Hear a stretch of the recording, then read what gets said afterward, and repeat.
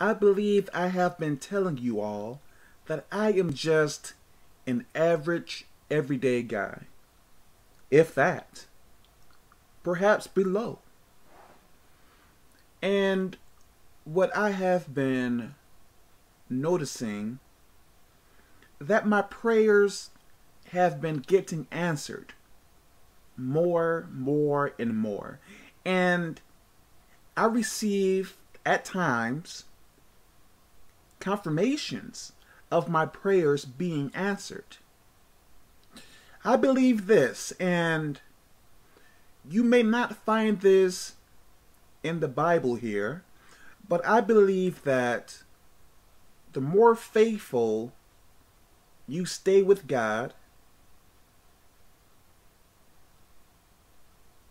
I believe that the more He is going to react toward you, if that makes any sense. I believe also, and you may not find this in the Bible as well, I believe the more faithful you are, the more power, or whatever you want to call it, you are going to receive in God, if that makes any sense to you. Because the way that I see it, if an average guy like me can get his prayers answered, why not, if I can do it, other people can do it as well? Because, as I explained earlier, I am just an average guy. And you may be more than average. So if a below average guy is doing things like this in God, imagine what you are able to do in God as well. Like, I am seeing this more and more. My prayers are getting answered. Like, I have been noticing a difference in my spiritual life. A huge difference. Well, maybe not huge, but there is a difference from how I was before to how I am now.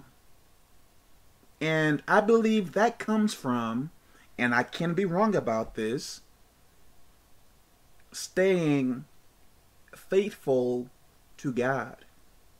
I believe that. I can be wrong about that, but that is what I believe. So, there are incentives to serving God. So, I believe I tell you all more and more what to do and how to get closer to God. Now it is up to you to take my advice or do something to get closer to God. Because if I can do it, anyone can do it. It just takes determination.